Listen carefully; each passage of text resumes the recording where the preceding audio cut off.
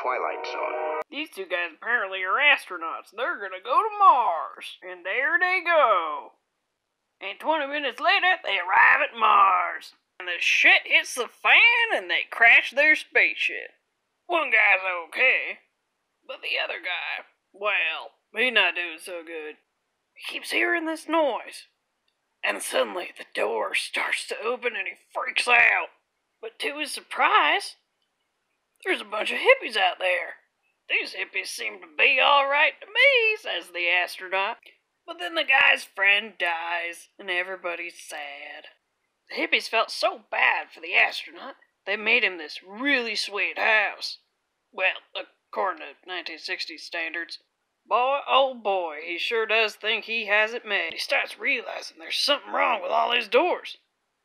Apparently, he's been locked inside of this house and he cannot get out.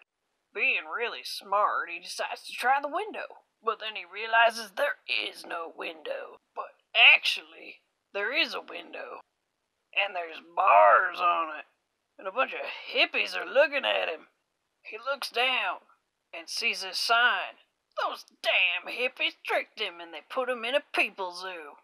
That's not very cool. Then he starts yelling about how people are all a bunch of douchebags, even if they come from Mars and pretend to be hippies.